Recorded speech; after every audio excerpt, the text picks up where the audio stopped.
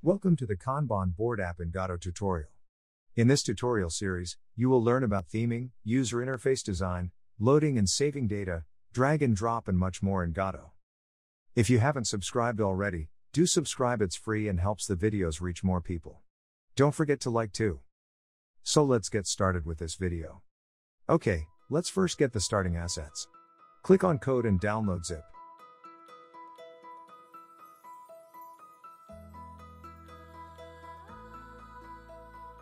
Extract it to a folder. In this location, make a new folder called SRC. We will make the Godot project here. Now open up Godot and make a new project in this SRC folder. Name it whatever you want.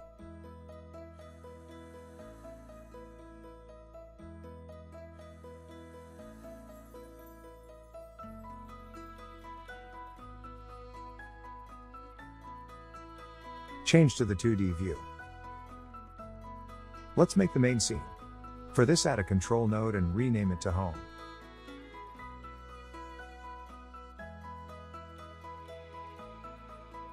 Save the scene in a folder called Scenes.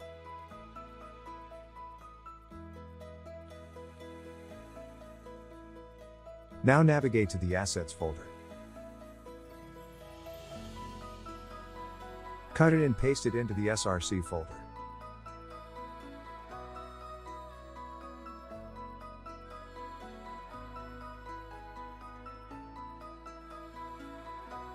You can also see there is a prototype folder with an Adobe XD file. This is what we will be making.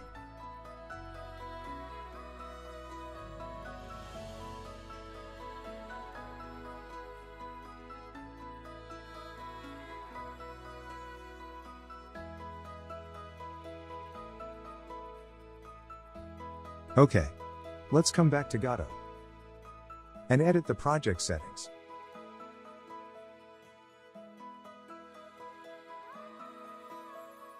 Search for window and change the width and height to 1280 by 720.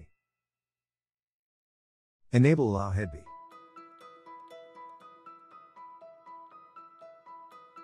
Set the stretch mode to 2D and aspect to expand.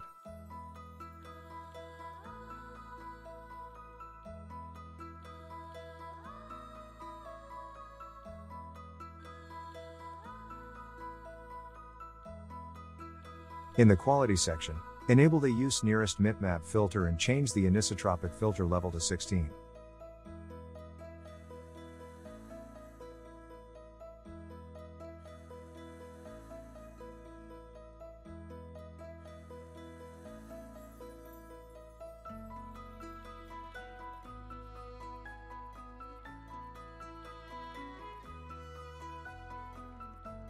In the theme section, enable Use Headbee. Okay, let's start by adding a background color. For that, add a color rect. You can see it is very small right now. To make it the size of the screen, click on Layout and Full Rect. The color should be white. Let's work on adding the board name.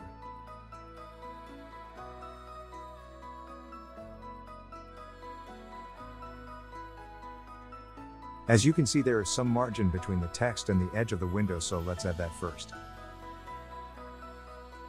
Click on Home and add a margin container.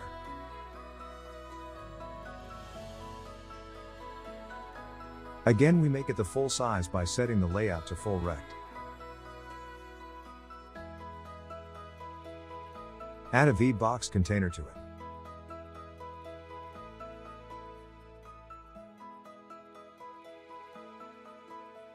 A V-box container stacks its children vertically, as you can see.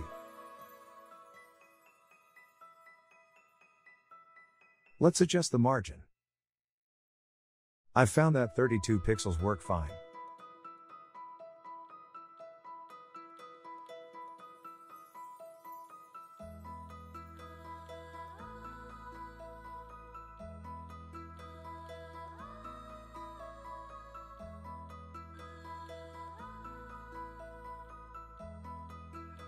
Add a HBox container to the VBox and rename it to top bar.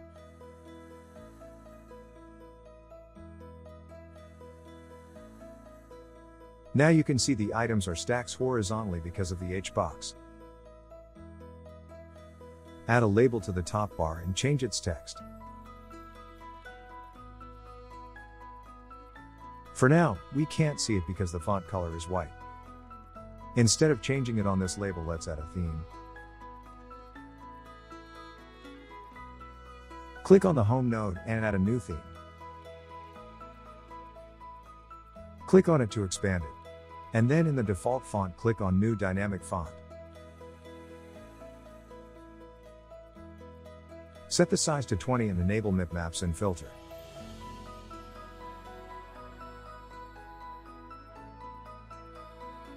For the font data, drag and drop the Godot UI regular font from the assets.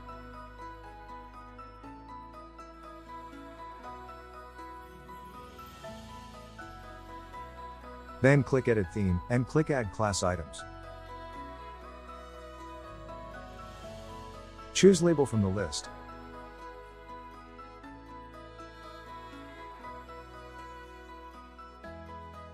Here you can set the default font color for all labels. I will change it to a gray color.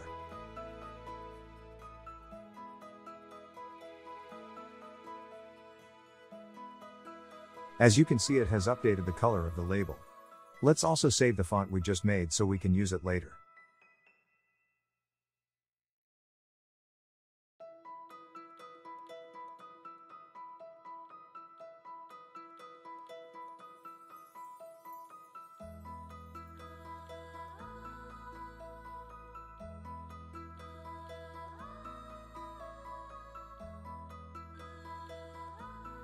I want to make the board name bold, so let's add a custom font to it.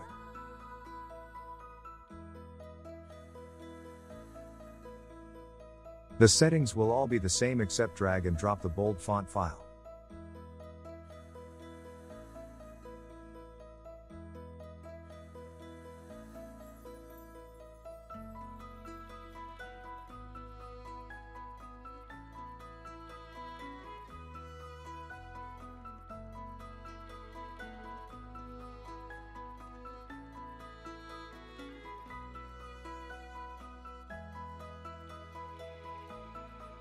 Let's now work on the app name and settings button.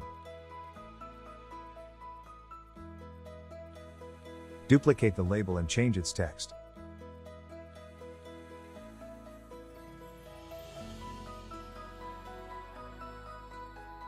For the button, add a texture button.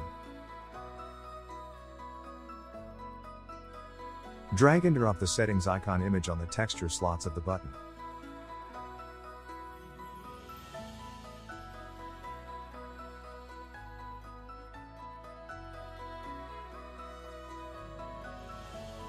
Set the stretch mode to keep aspect centered to center the image.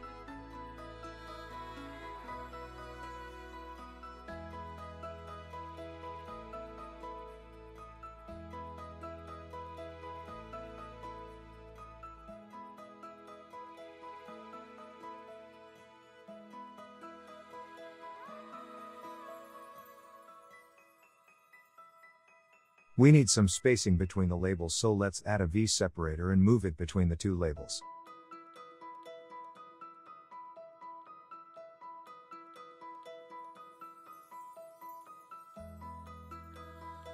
Also, let's rename the labels.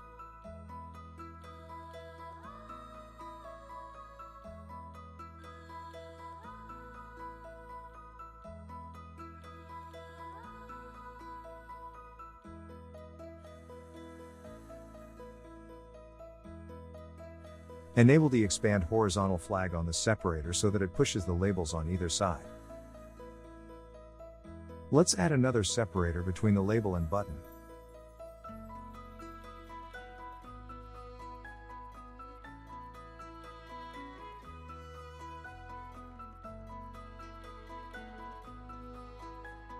Here I'm using a custom separation of 8 pixels. If you look closely, you can see a black line for the separator. Let's remove that by customizing the theme. So click on the Home node. Then edit theme, add class items and choose the V separator.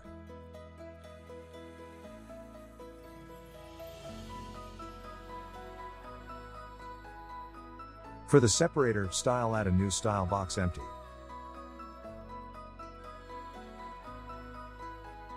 As you can see, that line disappears. Let's do the same for the H separator.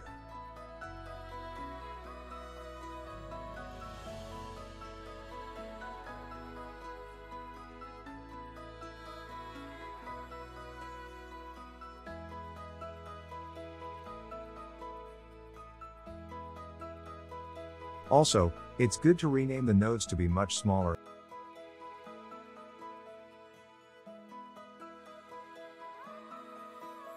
Let's now add the columns. Click on the VB node and add a scroll container. This will be useful later if you want horizontal scrolling. Enable the horizontal and vertical expand flags.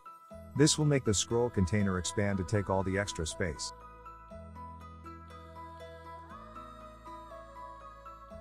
Add a V-box container to it. And add a H-box to the V-box. Rename it to columns. Add a H separator to the V-box.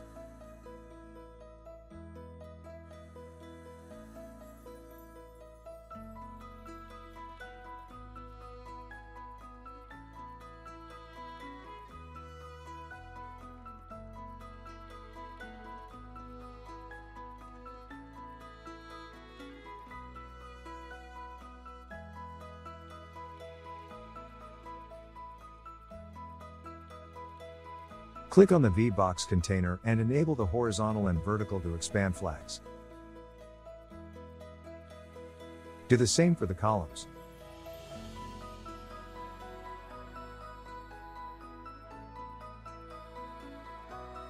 For the separator, set the separation to 8.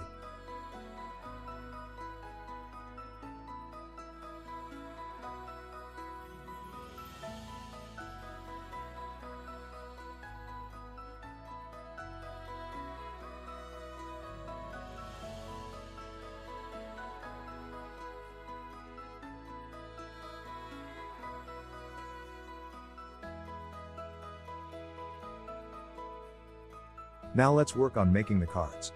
Before that, let's make the color label since it's the smallest element.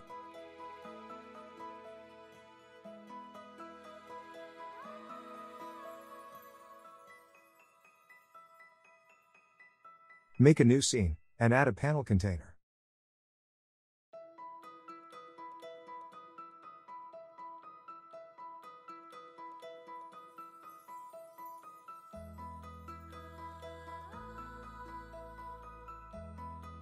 In the rect section, set the min size to 45 by 8. This will make it a thin rectangle.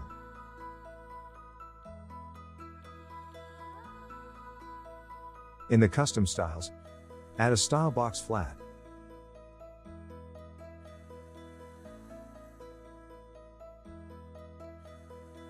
You can change the background color. Increase the corner detail.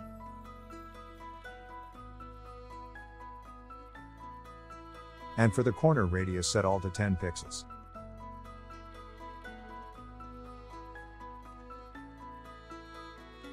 Also, make the anti-aliasing size to 2.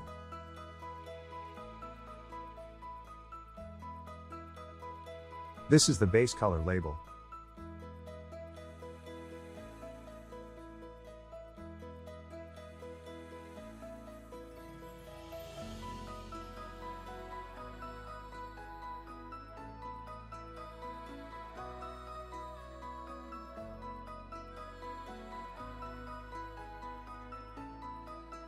We want the color label to also show its name sometimes.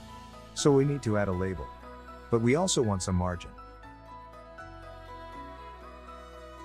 So let's add a margin container and a label to it.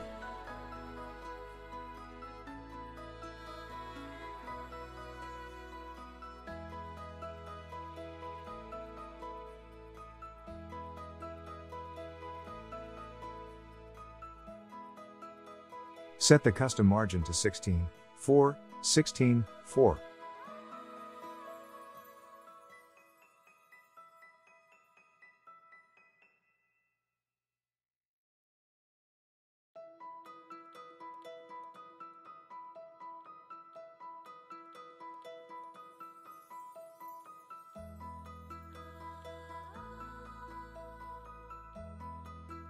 Save this scene in the Scenes folder.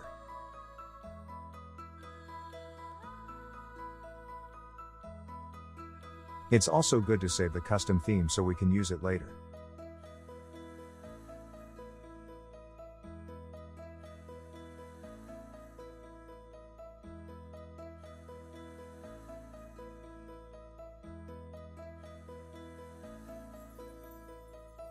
Let's add the same theme to the color label Scene 2.